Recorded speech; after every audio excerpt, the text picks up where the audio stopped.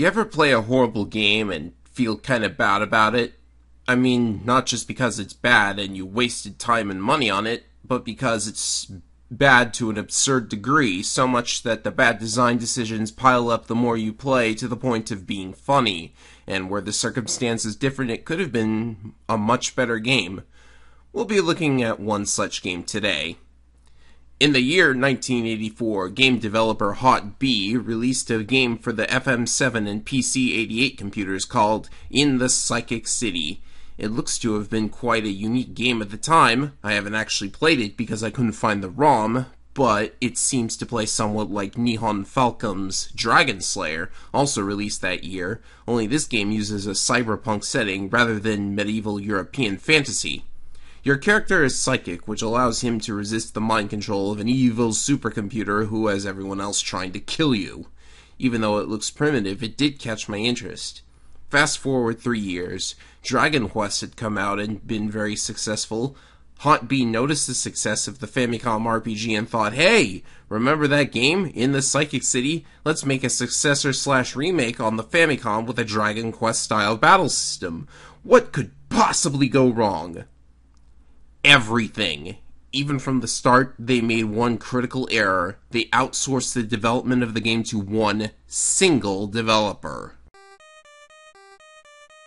Hoshi wo Miru Hito, which translates to Stargazer, released in 1987 and is known in Japan as the legendary crap game. It has unique and ambitious ideas, but does way more wrong than right. It was developed by Naoki Morishima, a solo developer who also made a bowling game I happen to own, and it wasn't really a bad game, so I think Stargazer's failures have more to do with Hot B overestimating Morishima than anything else. I mean, this isn't a simple little fishing game like Hot B's other stuff, this is a full-fledged role-playing game. That's a lot to push on just one man. I can tell at least some effort went into this game too. Listen to that title screen music, it's actually really good. It evokes a feeling of dread and doom like no other Famicom music can. Maybe this won't be so bad after all. So let's press start, and... there's no intro? Oh, I know! Let's see what the manual says.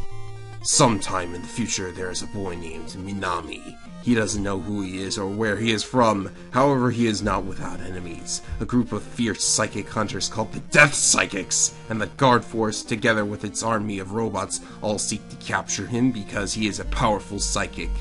They find him and prepare to attack. A computer called Crew 3 was built inside the metropolis of Arc City to oversee things. Crew 3 has now assumed complete control to the point of invading people's minds. The system was built to cleanse the city of people with harmful thoughts by using a form of mind control. The effects of Crew 3 are powerful enough to strip you of your very identity. However, there are a select group of people called Psychics who aren't affected by its mind control, and so the Crew 3 begins to hunt them down. These Psychics are captured and taken to Arc City, leaving the 4 main characters behind. Whoa, that's epic! It's just like Psychic City, except Psychic City had an actual intro. Oh, and this whole thing about the supercomputer is rarely, if ever, brought up again anyways, so I guess we can just ignore it in the end anyhow. Well, that's a waste of a good plot. Rather unfortunate. Also, I still have no idea where I'm actually going, so let's wander around and level up. Oh god, Minami walks at a snail's pace. Oh god, an enemy. Okay, the battle system. It's a fairly basic clone of Dragon Quest battle system, except you can choose the target of your attack. The first RPG to ever actually let you do that, in fact.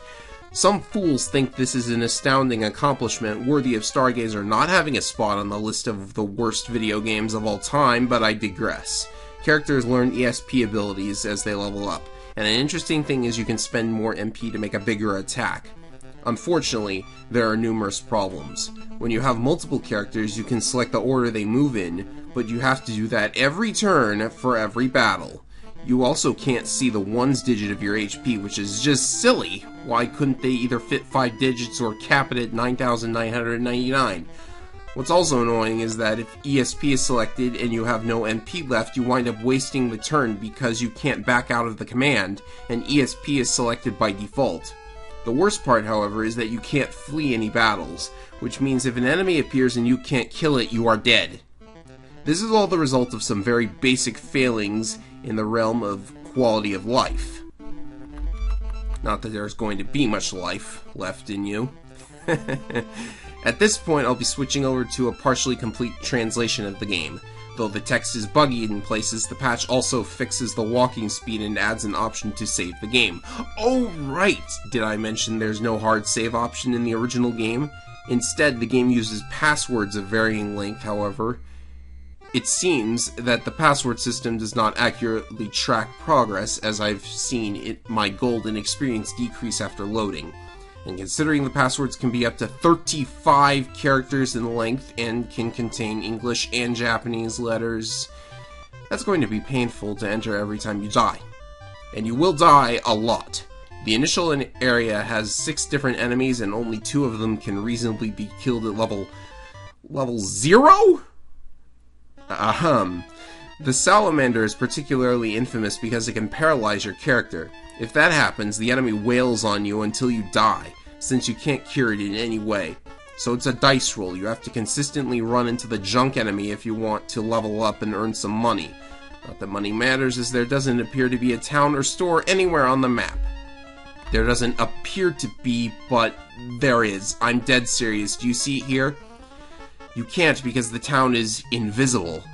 If we step left from where we started the game, there's a town. And shops. And people, and why the hell was this place invisible on the map? RPGs are no stranger to hidden secret villages, but this is the first town in the game. Have mercy, Morishima! So this is Mammoth Village. It's a safe place for psychics, so you should return here often after leveling. There's a healer and shops with armor and weapons. Careful though, whenever you buy a weapon or armor, whatever you had before is instantly discarded for the new item. Also, don't buy the ray gun because it's a worse weapon than your bare hands. That's just cruel. Leveling up feels so worthless anyways because there are no bosses in this game. Like, at all. So leveling is pointless, right? I could just turn on a no encounters Game Genie code. Well, you actually need to level up because leveling up increases 4 out-of-battle abilities. There's Break, which lets you break certain walls, but you never need it to complete the game. There's Jump, which lets you pass through walls, and Teleport, which is way more useful. Telepathy is needed to communicate with certain NPCs and is absolutely required in order to finish the game, and Shield stops you from taking damage from certain floor tiles, which you wouldn't notice because those tiles don't indicate you're taking damage. You could be walking around and boom, you're suddenly dead. So if you walk into some of the trees in the village that look no different from any other tree, you'll collect fruits. These can be used to craft medicine, and this is pretty innovative too, but the way you craft it is to just pick the fruits in the correct order. Some NPCs tell you the order for certain potions, like the revive potion, but any other sequence I guess has to be blindly guessed. I never bothered with it anyways, you technically never need it to finish the game. It does have a use though. If you make it to the second town, that is a town, right? Well, it's actually visible this time at least. This is Deuce Village. Everyone in town is sick with the disease. One NPC which you need a high enough jump skill to reach will tell you how to make a potion to cure it. Okay, let's exit the town and... Why did I just warp to the starting point? Okay, one of the ingredients is in a place called the Shifting Forest to the east. Stepping on any of the tree tiles shown here has a random chance to send you to a cave with the ingredient inside. How you're meant to figure this all out is beyond me. So we leave and I just warp back to the starting point again. See, this is another one of the humorously bad things about this game. There are 3 locations that I'll call teleport points for the sake of simplicity. Anytime you go outside a map, say by leaving town, you end up at the nearest of these points. So exiting Deuce puts you back at Mammoth. This doesn't happen with tiles that place you at a particular location. It's nonsensical, but you can actually use it to your advantage, as you'll see me do. So you craft the potion and take it to Deuce. Instantly the entire town is cured just by having it in your inventory when talking to someone.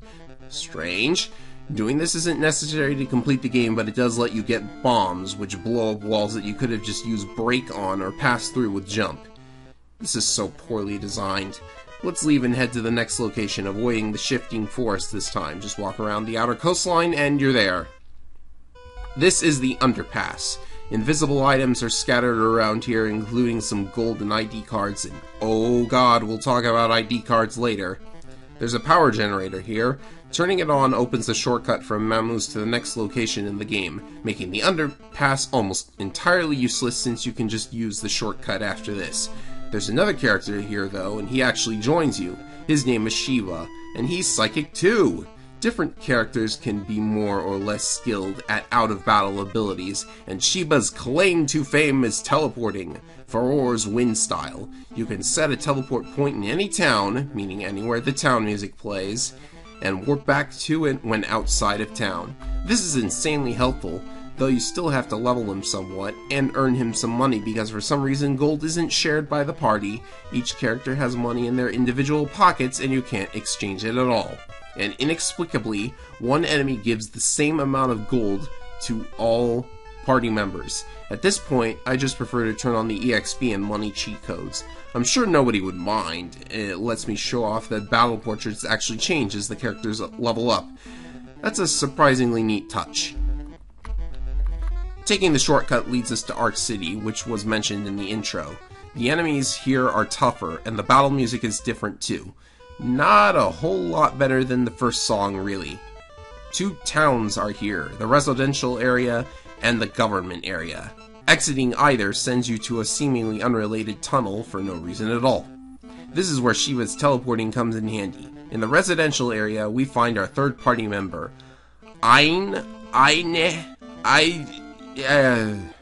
Okay, I figured Shiva was captured, but here we have a psychic literally in Arc City, and never mind, who cares about the plot?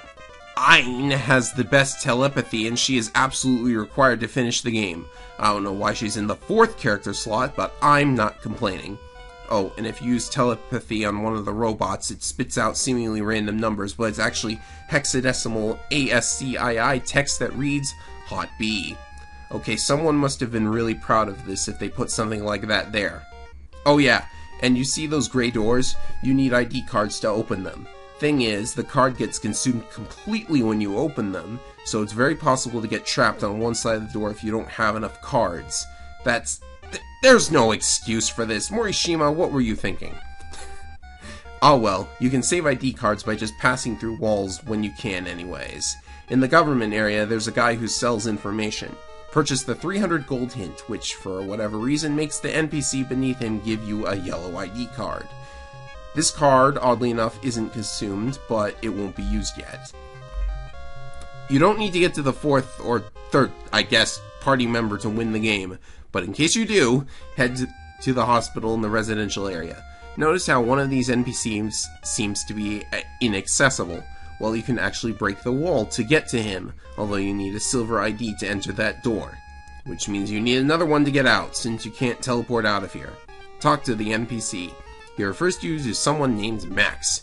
Exit the building and speak to this NPC. He tells you that Max is dead. Okay then? Go back inside and use up 2 more silver IDs to talk to the NPC inside the room again. He refers you to Natasha. Hopefully the NPCs don't block your way out of here. Otherwise you have to sit and wait for them to get out of the way again. More bad design. Didn't we learn our lesson from Final Fantasy? Head to the residential area. The NPCs you need to talk to are here. Fortunately, you don't need ID cards to get to them, but you need 2 blue IDs to finish this side quest. After chatting it up with them, go back to the government area and enter the isolated building. Talk to the girl in pink and she joins you. This is Misa.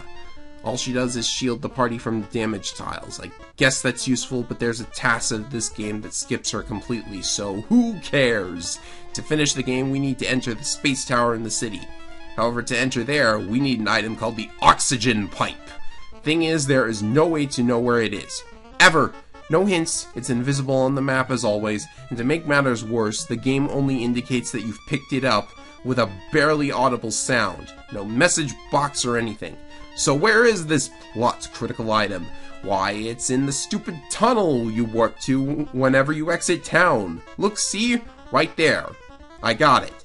I swear it just gets worse and worse the more you play this. Oh, and picking that up triggers another shortcut from Mammoose to outer space. Well, this is the end game. The enemies get stronger, the NPCs at this point can only be talked to with Ain's telepathy, and there's not really anything of interest past here, it's just talking. Well, for some odd reason you can walk on the walls regardless of character at this point. So while we watch the final events of the game unfold, here's the big plot twist. There is no supercomputer, and the entire world we've seen is actually on a giant space colony run by dolphins. No, really. Dolphins. They're trying to decide whether or not to save or exterminate humans, the latter being what the orcas want. No, I'm not kidding! The humans know next to nothing about what's really going on, they just forgot. Your characters have made it all the way up here, however, so we get to engage in citizen politics. After doing a ton of legwork, teleporting and talking to dolphins forever, here are the possible endings to the game. The dolphin asks what to do now, and the first option is to live with them on their planet.